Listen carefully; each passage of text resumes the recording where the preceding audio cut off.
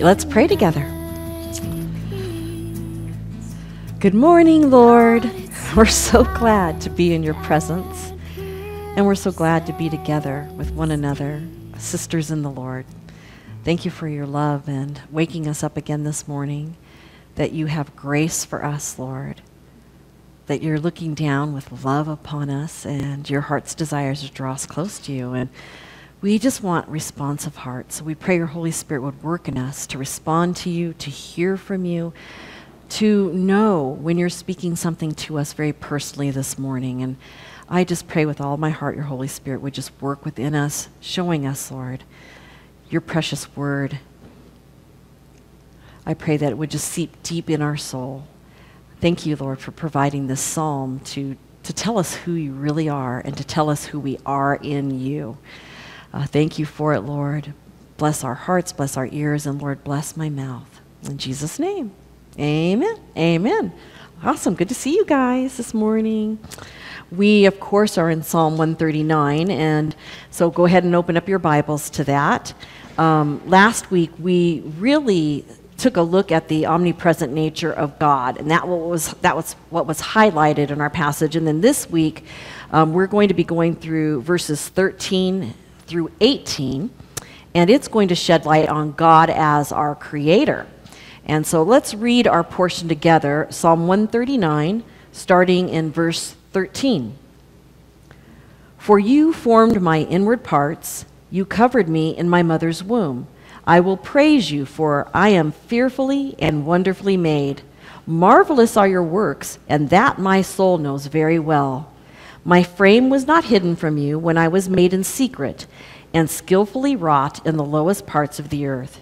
Your eyes saw my substance being yet unformed, and in your book they all were written, the days fashioned for me, when as yet there were none of them.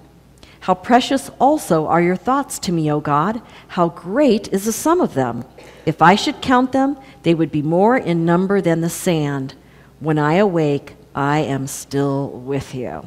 Ooh, isn't this the best passage? I love it. Let's look at verses 13 and 14 first. You have formed my inward parts. You covered me in my mother's womb. I will praise you, for I am fearfully and wonderfully made. Marvelous are your works, and that my soul knows very well. Do you remember being told about the birds and bees? Let's go back in our memories a little bit.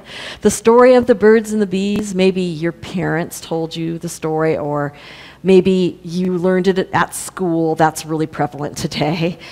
Maybe your brother or sister or friend told you. That is scary because you don't know what you might really get out of that conversation. I remember my mom sharing the details with me about how a baby came into the world.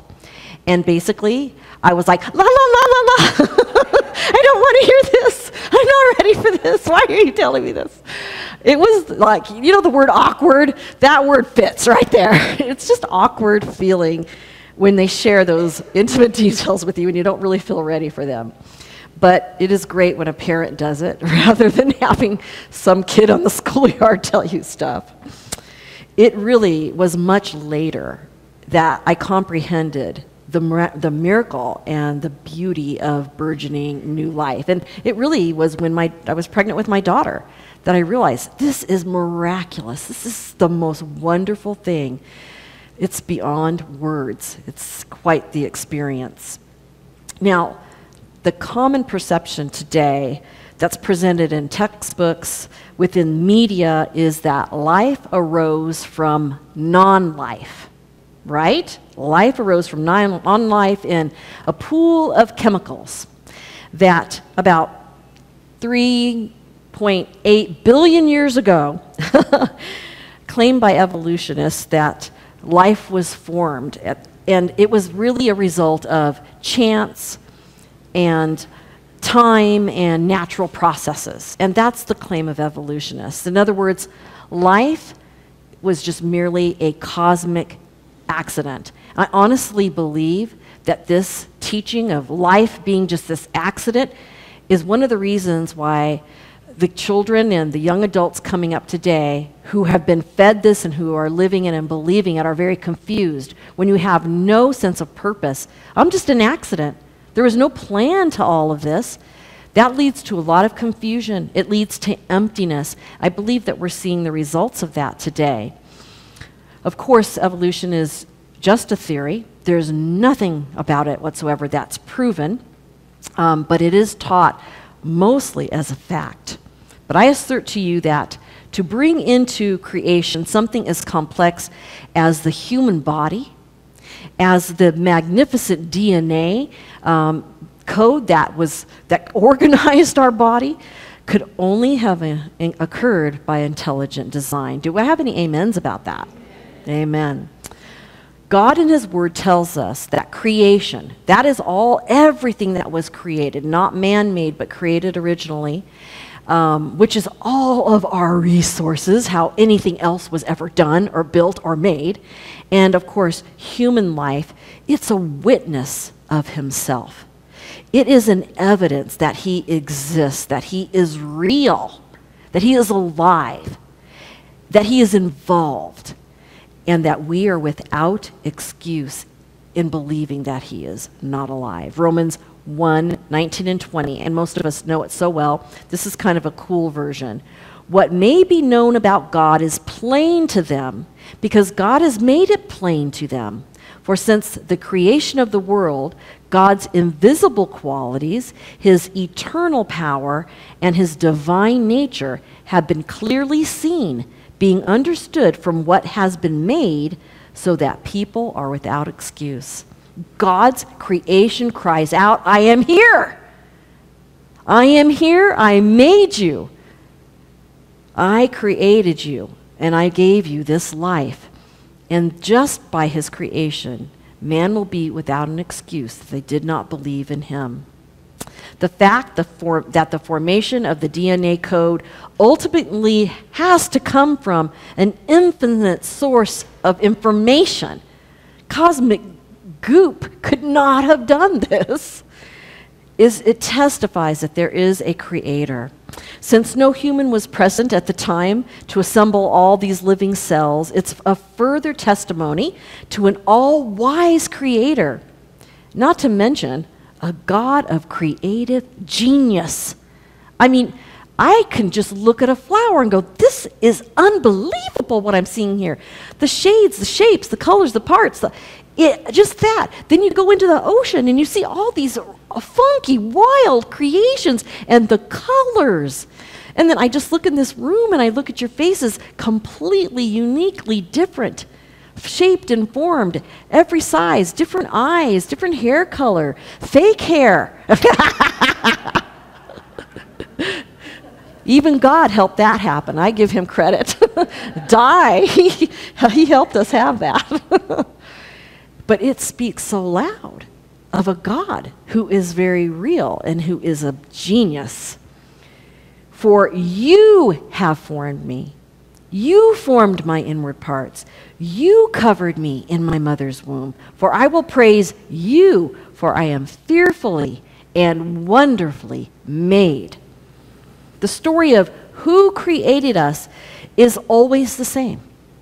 God created us. God created you. God, I want to see your faces. God created you. He created you.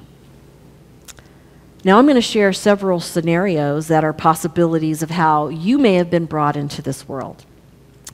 The story of how each of us were brought into this world, they differ significantly. My kids loved hearing the story about how they came into the world. They would ask to hear it, and I would love to share it with them. And all of them differ. So here's a few ideas. Well, one is that you had two very loving parents who waited to be intimate. This story's getting rarer. Until they were married, and then in time you came along.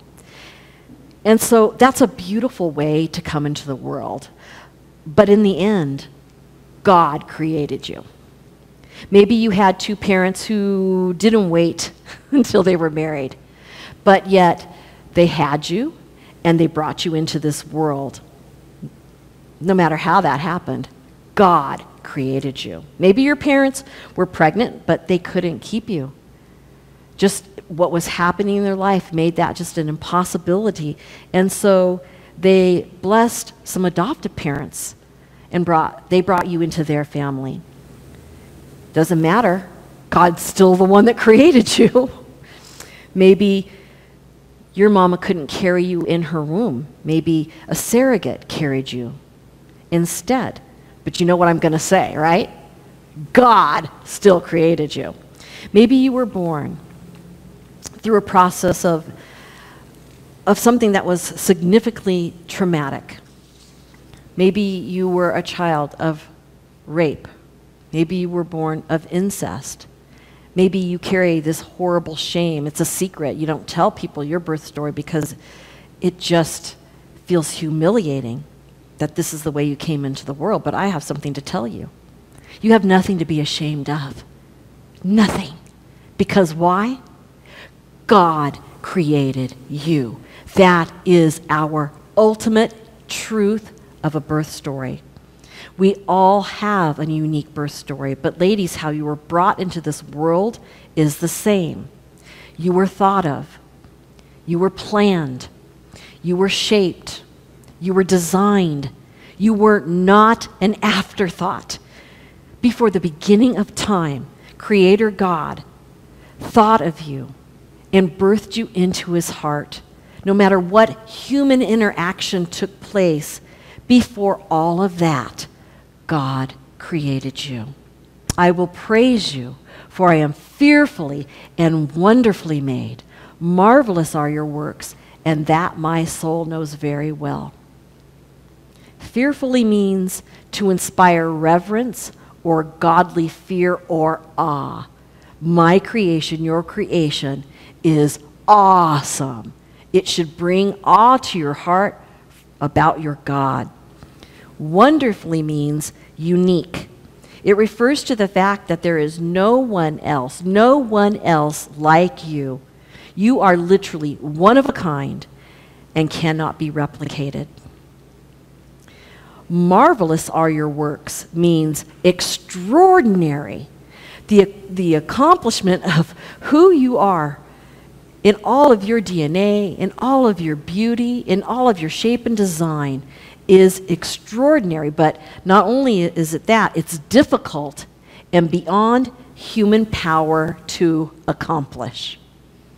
People didn't do this, God did. The expositor John Gill writes, "No man has cause," and no woman, by the way, either, "to reproach her parents for making him thus, but on the contrary, should praise the Lord, as David did, who has given him life and breath in all things." I know as women that we have a lot of things we don't like about ourselves, and I bet if we were to ask, you could come up with a list real quick. I hate this, I hate that, and I hate my thighs and the fat around my knees. I mean, when I was about 10, I no longer had beautiful legs. I mean, it just happened that fast. And do I wish I could change that? Yeah, I wish I could change that, but this is the way God created me. Those are the knees he gave me. Some things we're not meant to fight against and just we're meant to be different. And it really is a proclamation to the giant heart of God that he didn't go, I only select women who are blondes. I only love women who are 5'6". I only love brown eyes. I only love a certain color skin. God's just going, no, man, I'm this big. I love variety. I purposely made you all so different, and I love you the same. We all have a right in the Lord to say this: I'm his favorite. I want to hear you say it and mean it from your heart. I'm his favorite. Look at each other. I'm his favorite. We're going to start a war. Because in the Lord God, we literally can say that, and it can be true. We are literally all his favorites. And then it says, that my soul knows very well that I was fearfully and wonderfully made. Marvelous are your works. That my soul knows very well. Ladies, does your soul know it? Does your soul know that you were planned in the heart of God? Does your soul know that you were loved into existence by the God of the universe? Does your soul know that you are absolutely beautiful just the way God made you? and that when you were born, he said, it is very good. It is very good. Father, seep this into our souls. Seep it into our very being. Wrap it around us like a blanket, Father, that we know that your plan, your creation within me, within you, was perfect in your eyes. In the days of doubt, in the days of our failures, when self-hate is just lurking right around the corner, or even when the devil or man tries to tell us otherwise, you were always wanted. You will always be wanted by God. He formed you. He loves you. Amen and amen. The end to that story. Verse 15.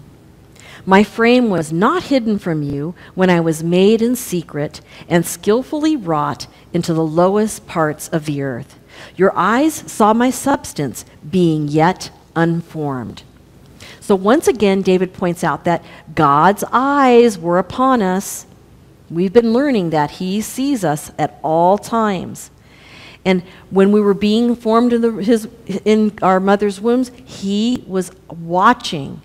It says that it uses the word frame. He saw our frame. That is our bones being strengthened. That is the actual Hebrew definition. He saw our bones being strengthened. Skillfully wrought is one Hebrew word, meaning embroidered needlework with variegate or mixed colors. Embroidered needlework with variegate or mixed colors. Skillfully wrought. Some versions translate this as woven. You were woven. But the first definition given is embroidery. Now, I just happen to be a hand embroiderer. Can you believe it? I learned when I was really young, and it was just my own desire to learn to do it. My mom was a lefty, and I was a righty, so it just was not the same trying to work with her. Everything she did was very different. And so she's like, go to the neighbor across the street and let her teach you. So my mom bought me a little hoop and my first little, piece to work, and I went over there, and the lady across the street began to teach me some really basic embroidery stitches. And then just over the years, I would pick it up and do some more, and I've done it with yarn, and I've done it even with silk ribbon now. But it's just something I really enjoy, and I will admit I'm getting a little arthritis in there from all that sewing. So I know a little bit about it. I'm going to tell you what I know. When you are working embroidery, you are face planted in your project.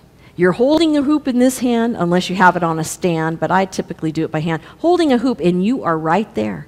You are working every stitch, and you don't take your eye off that stitch. It's got to go in the right place. It's got to come up the right place. It has to have the right tension to make it beautiful.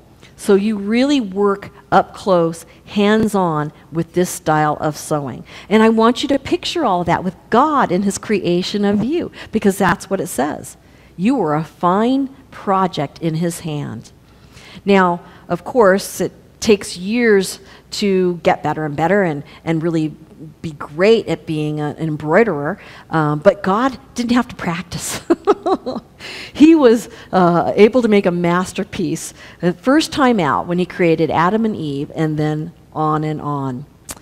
Great attention to detail, great attention to patterns, and decorative design. That's part of what makes every piece of embroidery a masterpiece in every individual. And I even brought one of my pieces with me here. This is what you call a crazy quilt. I'll stand up and try to show it to you.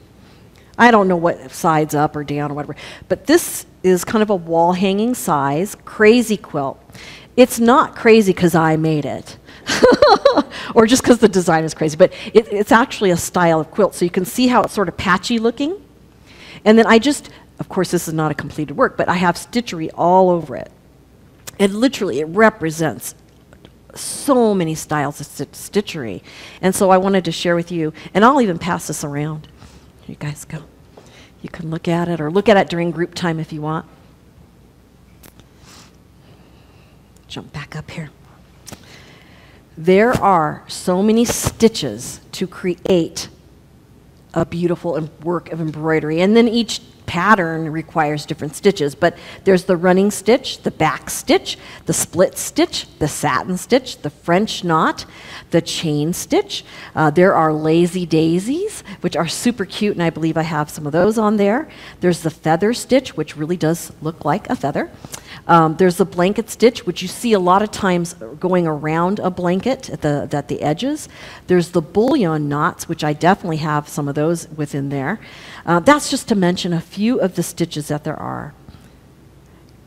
Think about all of those stitches, and now think about God stitching you together, each and every part, every aspect of your being, how personally you were made, how personally God selected your eyes. Now, I know that we might look about like our parents too, and that was part of his plan, but yet, do you look exactly like any parent? I don't care how much of a mini-me you have, you are you, and there's no one like you in the world. He goes on to say that we are skillfully wrought in the lowest parts of the earth. Now, this is very poetic, and it's a way of saying that you were placed in a very secure place, a quiet place, kind of a secret world to develop. And of course, that secret world is your mother's womb. It's a whole little world in there where the baby's being grown. And so it's the same idea as David spoke of in verse 13. We're placed in our mother's womb. Verse 16 says, your eyes saw my substance being yet unformed. The Hebrew text for this single phrase, my substance being yet unformed, it's actually one word. Isn't it amazing how many words they use? We use of ours to say, they use one word to say it. This word is golem, which means, this is really cool, the still, unformed, embryonic mass. One word, golem, the still, unformed, embryonic mass. Reading this, we can clearly see that life begins at conception. There's no word of a heartbeat here. There's no limbs mentioned of it here. It's just an embryonic mass. And what we see in this is God's omnipotent power of creation, even before a mother could possibly know she's pregnant. God is in that womb creating a baby. God knows. He knows the moment of creation, boom, and he's at work. He never gasps. He's never shocked. He never coils in fear, because babies are a part of God's plan. And each baby, at any stage of formation, doesn't matter what stage it is a life. It is a life. And if a baby does not survive this world for any reason at all, he or she is created in God's image, and therefore will be taken to heaven straight away to its heavenly Father, where he has prepared a home for it for eternity. And that is meant to bring peace to our hearts, to know that no baby is wasted with God. No baby is nothing. No baby is disposable. No baby is trash. Their life that he brought into the world, and he will be faithful to care for those babies. Now I want to go back to an important teaching that's really found within our passage, and that is namely, God is our creator. He is the creator and maker of the universe and the people that are ever born into it. His ability to create is part of his omnipotent, all-powerful nature. Today, the truth that God is creator has become foolishness in our society, isn't it? I mean, people treat us like we're dumb. You're a bunch of dumb rednecks if you believe that. I mean, we're just unsophisticated and have, just foolish people. And so this is a society who has embraced evolution. And evolution has become its own religion. It truly has, because people believe in it, and they worship it, they idealize it. And it's just a philosophy that's posed as scientific fact, when there's no fact at all. Listen, if God is not the creator, if God does not exist, if God is not here, listen, this is the truth. Man becomes unaccountable for all of his actions. They can act irresponsible in any way that they choose to. And that's exactly what evolution does. In denying the sovereignty of God, his rights over our lives, his power over our lives, it gives free rein to everyone that chooses to believe this, to live to please themselves in any way that they want. Adultery, abortion, pornography, the denial that the family is an institution that God created, homosexuality, on and on and on. It just gives free rein to sin. Ultimately, it gives man the excuse he was looking for, right? Genesis 1:1 says, in the beginning, God created the heavens and the earth. Acts 14:15 says, we have come to bring you the good news that you should turn from these worthless things, these idols, all these other ways of worshiping. Turn to the Lord. That acknowledge that the Lord is God. He has made us, and we are his. We are his people and the sheep of his pasture. This is the message we need to be bringing into the world as well. Acknowledge that the Lord is God. He has made us. We are his. Now I want to send a challenge out there. If there be anyone in denial of God as the creator, let me challenge you right now.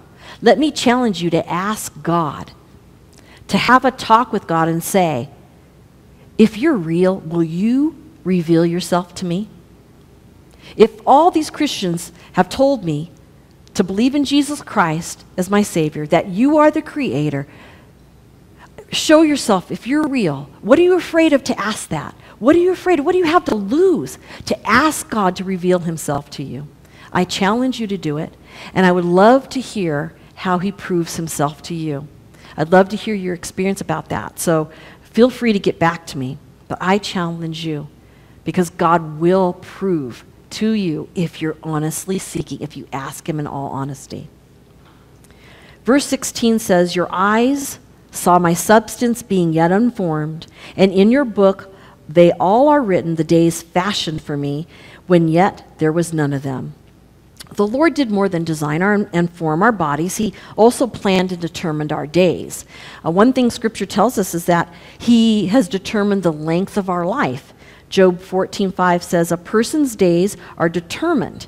You have decreed the number of his months and have set limits he cannot exceed.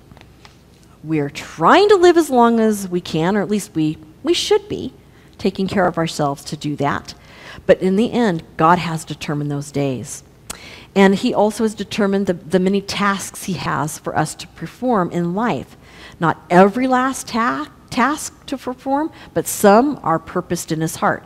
Titus 2:14 says, who gave himself to us that he might redeem us from every lawless deed, to purify for himself his special people, zealous for good works. We'll hear more about that in a little bit. Now, some interpret, and in your book they were written all the days fashioned for me, as yet there were none of them. Some interpret that as speaking of the formation of a tiny baby's body, and that is how they interpret. They kind of link that into the last passage. One commentator, Clark, writes, all those members lay open before God's eyes.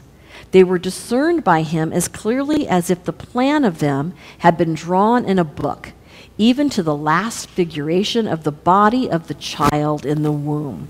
And so his belief is that that's still talking about the creation of the body of the baby. But others interpret this portion of Scripture to speak of the future days of this life that is yet unborn. So let's explore that thinking a little bit.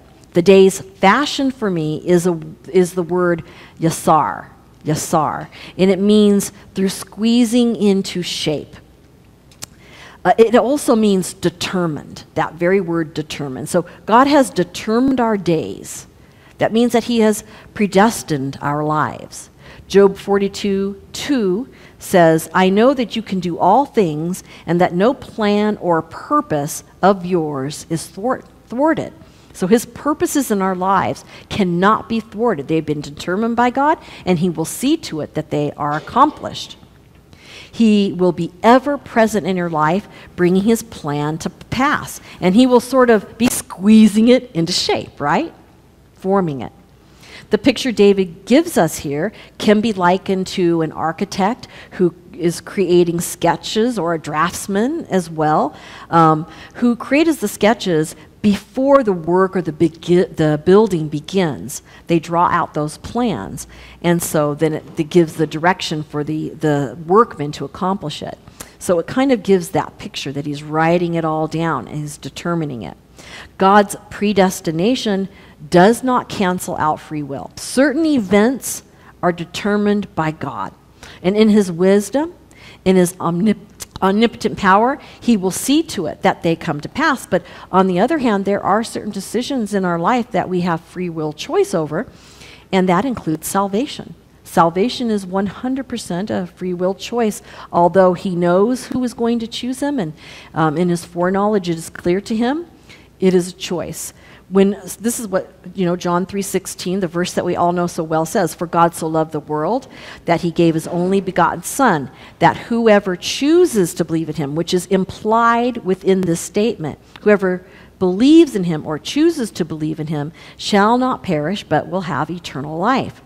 So this verse supports the idea of a free will decision in choosing salvation.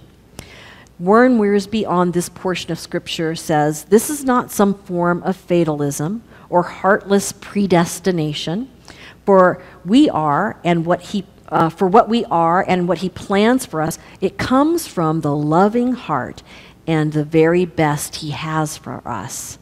So God isn't up there, treating us like we're a bug and, pulling off our limbs and, like he's experimenting with life. Not at all. He has a portion of our life that he's predestined to go a particular way, and good parts of our life where we're making our choices to surrender to his will. God has fashioned our days. And I don't know about you, but I think discovering what our purpose is one of the most exciting parts of our lives, Just finding it, what he has for us and his plan, every part of it. It's a beautiful process. But honestly, our purpose is rarely flashy.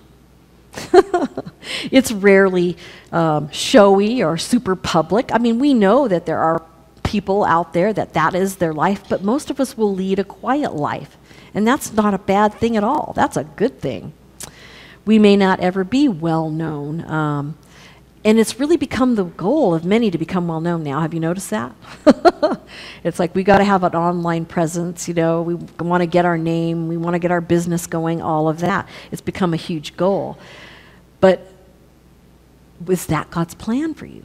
Is that God's purpose? We want to fall into his purpose, because in his purpose is going to be the fullness of our joy, is it not? The fullness of our joy.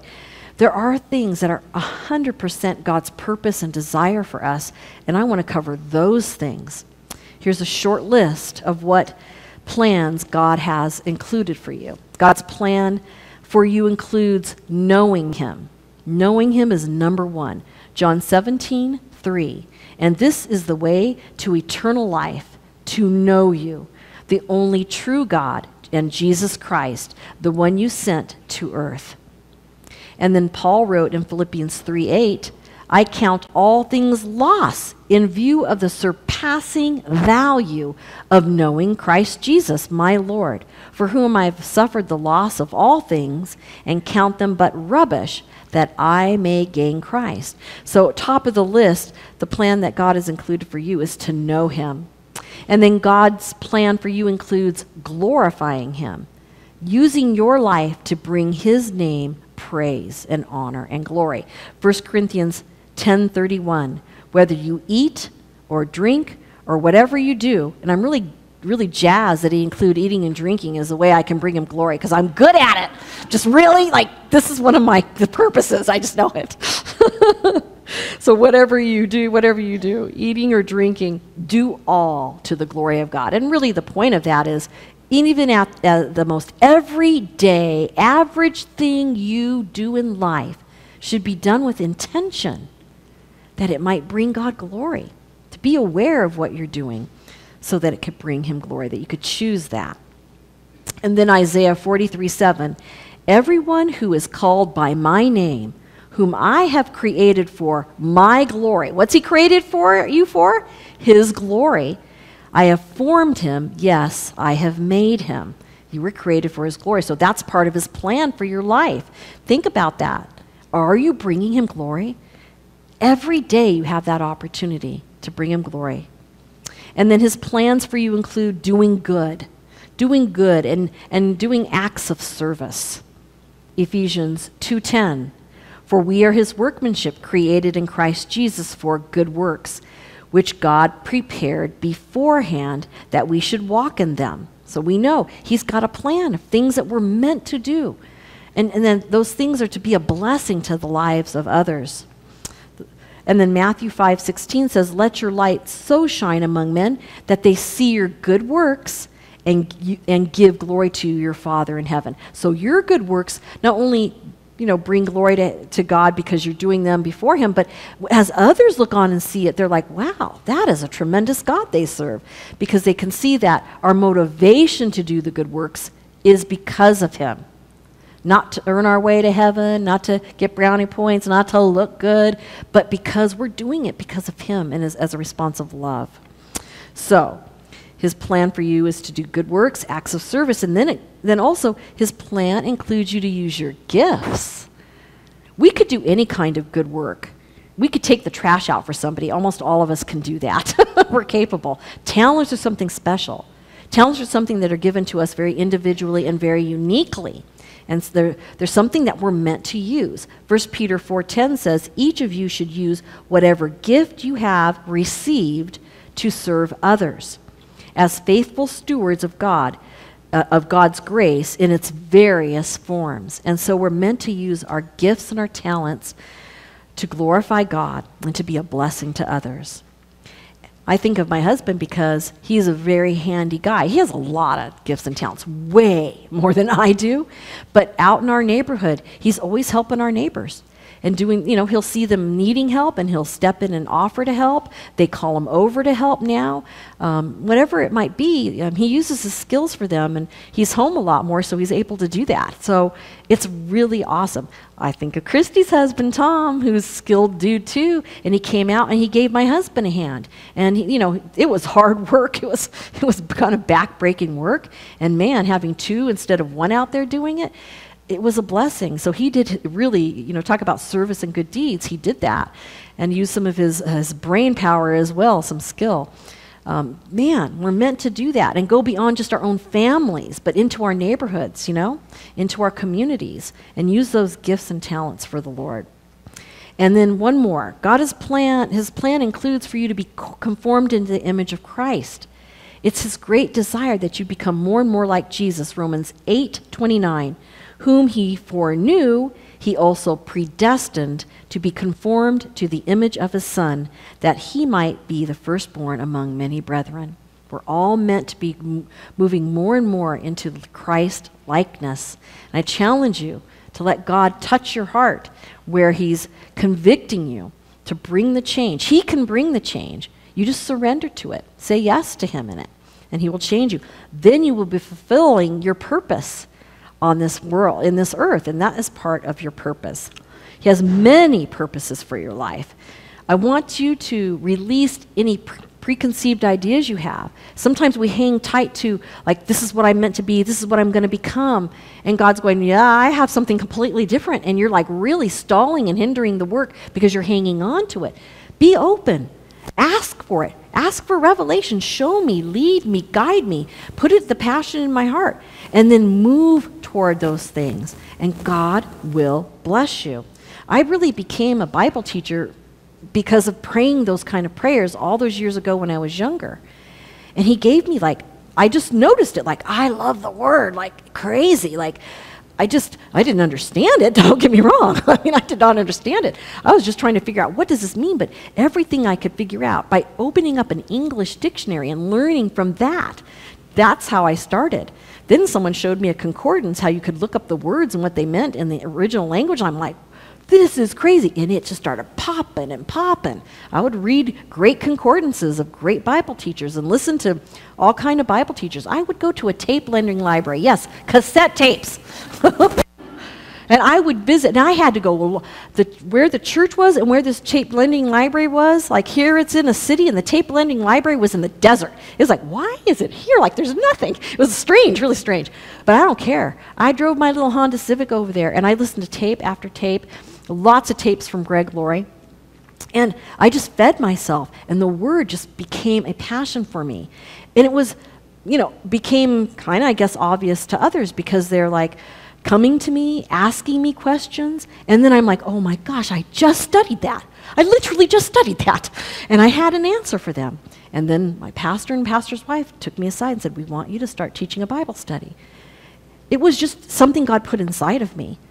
And it became my own private passion that he eventually brought forward. Yours could be something completely different than that. Completely different. But it's God. It's a calling.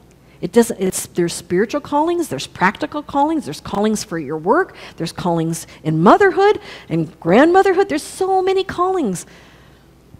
Man, we could literally stifle what he might want to do if we will just be open to what he might have. It might be so different than you ever imagined. Be open to what he has for you because he has a plan. And when we want to lean on our preconceived ideas, we can be led in frustration, disappointment, and content. You know what? Esther could have never guessed that her purpose was to become a queen in order to save Israel from annihilation. Joseph could not have imagined his purpose would be to store food, rise up in power, store food so he could feed all of Israel and his family. Joseph couldn't have imagined that. And Rahab, think of her. Her purpose for herself was so low. But God elevated her purpose, didn't he? To be used in her family's life, to be saved from destruction, but not only that, to be part of the lineage of Christ. God elevates our purpose than we would ever elevate for ourselves. John the Baptist was called to proclaim the gospel and the coming of the Messiah. His purpose was fulfilled in his death. I'm sure he never knew that it would cost him his life, and yet he fulfilled the most highest calling in serving Christ that way. How about Deborah? She didn't elevate herself as a leader when the men of Israel wouldn't step up to the plate to lead. That was God's divine purpose for her. Ladies, let God lead you by the Holy Spirit. Let him unfold what your purpose is, the ones that he has for you. And when you find out it's beyond you, he will stretch you. And when you find out it's a sacrificial purpose, he will humble your heart and give you a heart to do it. When it's so big, it challenges your faith, he will grow your faith. If it hurts, if that calling he gives you hurts, he will strengthen you and he will be your healer. And if it's scary and you're shaking in your boots, and I used to literally shake, yeah, especially back when I used to play the guitar, it was actually scarier. Doing worship was more intimidating and frightening to me, and I remember shaking. He will make you brave. We have a God who supports his purpose in us and will help us accomplish it. Never have a que sera, sera attitude. What will be. Whatever's going to happen is going to happen. Look, God is going to guide you to his plan, but he wants you to have a heart of cooperation with it. He wants you to join with him in unity and move forward into it to accomplish.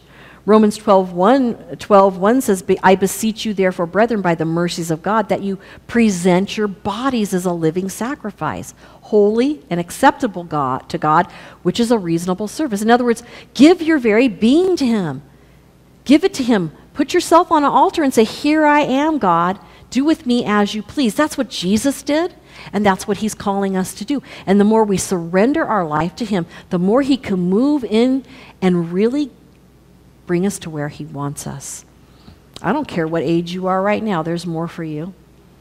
If you're at the beginning and you're young, or if you're older like me, or even beyond that, God's not finished with you. He has purposes and plans to fulfill, and we just need more surrender to say yes, guide me, lead me, and to receive his bravery and courage to do it. Now let's go to verse 17. How precious also are your thoughts to me, O God. How great is the sum of them. If I should count them, they would be more in number than the sand. And when I awake, I am still with you. We're almost there. David shares this insight about the heart of God towards you, that his thoughts are set upon you. They are not now and again. They are not here and there. They are consistent. They are constant. They are continual. They are ceaseless. They are incessant thoughts, like the sand of the sea. You know how our mind races to the one that we're in love with, and you just can't stop thinking about him? The person who you love or adore, who you cherish. God is incessantly thinking of you like that in the most beautiful way. When we sleep, we rarely think of God. Maybe we have an occasional dream that he's involved in, but when we awake, we're aware his presence has not left us for a second. That's what David is saying. More than that, God's constant thoughts toward us imply that he is unrelentingly involved in our lives. Psalm 121 Verse 1 expounds, I will lift up my eyes to the hills. From whence comes my help? My help comes from the Lord. This is his involvement. Our help comes from the Lord, who has made heaven and earth. He will not allow your foot to be moved. He who keeps you will not slumber. Behold, he who keeps Israel, and you can put your name in there, Israel, he who keeps Venita. He who keeps Venita shall never slumber nor sleep. God is with us at all times, actively involved in our lives. Now, I just want to ask you, how do you imagine God's thoughts of you? How do you think he thinks about you? Do you think that he's thinking harsh thoughts? Judgmental thoughts? Are they angry thoughts towards you? Do you feel he's disappointed with you? Maybe that his thoughts are far and few in between. It's very important.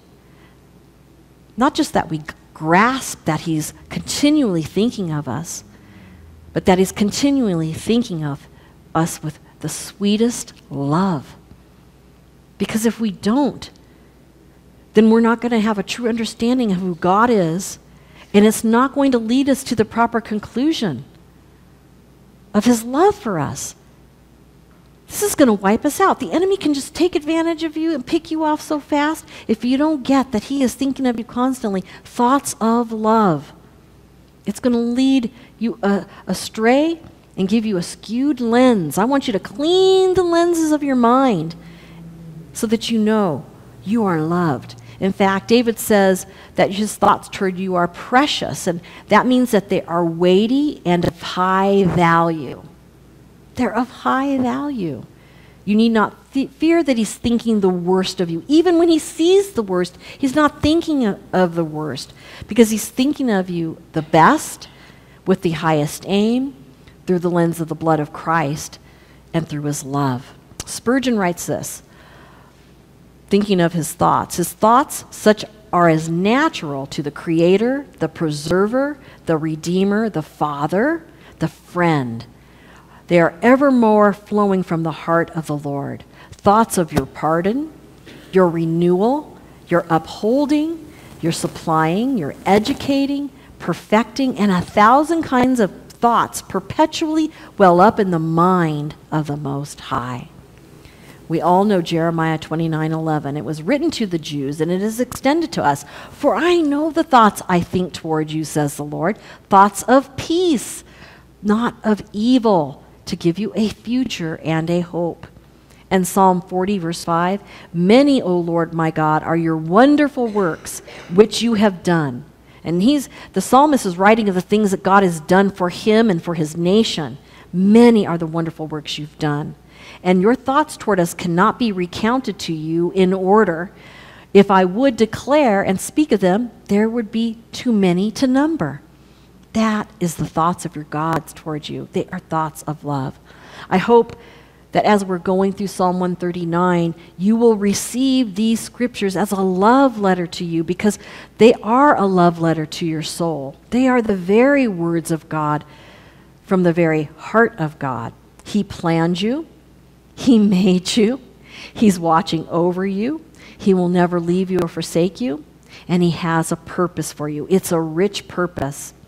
His desire is that you would cooperate with him so that those purposes could be fulfilled. You were fearfully and wonderfully made, and that my soul knows very well. Let's pray. Father, I feel like I'm just reading a love letter from you to my heart, and I'm blown away. I can't believe you thought of me. So many times I despise my own self because I know what I ought to be and I fail to be it. And to know that you find me precious, that your thoughts are constantly on me to lift me up, to strengthen me, to help me, to change me.